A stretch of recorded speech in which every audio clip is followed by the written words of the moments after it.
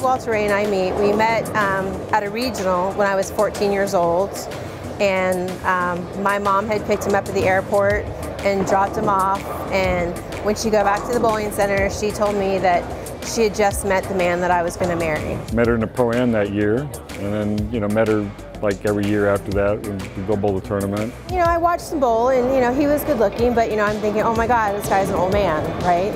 Ended up actually asking her out on a date when she was about 18, because she was only 14 when I met her. And then she turned me down. I'd see her like once every 10 years or 15 years or something like that. And then several years ago, she got back into bowling, and I met her at the senior tournament up in Mooresville.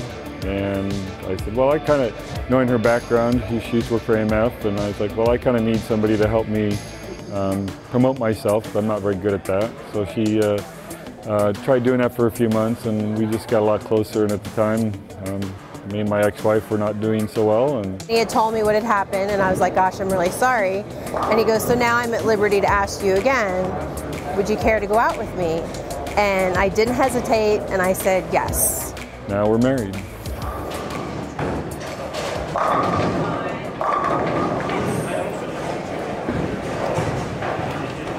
I'm flattered when people say, oh my God, since he's been with you, we've noticed this, he just seems to be more carefree. He seems to be like he's enjoying himself again, and as much as I, would love to take credit for that, I mean, he's Walter Ray, he's always been that way. And I'm just here to cheer my husband on and hope that he bowls great. He's changed a lot, and it started, I think, even before Fancy. I think when he adopted Rebecca, you saw that change happening to him. But Fancy is super good, calming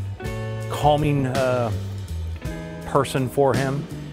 He's still intense, but she is so in his corner, so into his bowling, so committed to his career, and she gets it. She's a smart lady. She's a smart lady. The love that he has for his daughter is unfathoming. I mean, that was part of the deal in us getting married, was that I had to leave Charlotte and move to Florida because he did not want to be away from his daughter. He had gone to Dollar Tree to buy me some readers, and there was a lady in front of him that had, what appeared to be a lot of school supplies, and he asked her, he goes, I have to ask, are you a teacher? And she's like, yes. And he goes, please tell me that you're not having to pay for this out of your own pocket. And she goes, yeah, I am. Well, my husband calls me later and tells me, I got your 2 pairs of readers and it cost me $125. He has a heart of gold. He's a guy that is an intense competitor, but he's a super caring guy. We've been friends for over 30 years, and he's just always been a great human being, always. But this other side of him that's come out over the last few years, even his position at Brunswick, being with us, I talked to him about it, and he understands kind of his role with us, and he's so good with our young guys, mentoring them.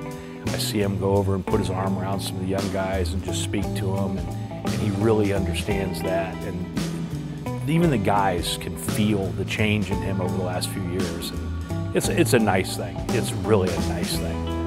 I just know what I'm like. I mean, everybody sees you bowl on TV, and they kind of think you're this particular way. And I'm obviously very intense, but I've also mellowed a lot in the last few years. Bowling out here on the national tour, I realize that these kids are very, very good, and I just don't bowl the way I used to. I know my days are numbered bowling out here on the tour, but I've also added doing clinics and stuff, and offering lessons and stuff when I'm on the road. So it's something I know that I'm going to be doing more of, because obviously this bowling for a living is a little more challenging, but I still enjoy the competition. I think he's as happy as he's ever been, and nothing would make him happier than to win again. Probably the first time I've ever really noticed him nervous, ever, was a couple years ago in Reno when he made the show on the shark pattern. And he could have actually won his 100th overall title on TV, and I could feel it. I could feel his nerves and a little bit of anxiety. It was really kind of almost emotional to feel him feel all that, because you know, a lot of us, we just see him as the greatest bowler ever, and this competitor that always gets it done when he has to have it. And to see him it meant so much to him. It was really kind of surreal and just cool. It was really cool to be a part of. You know, I want to be the top player, but I've kind of realized that I'm really not the top player, but every once in a while I can throw a few good shots.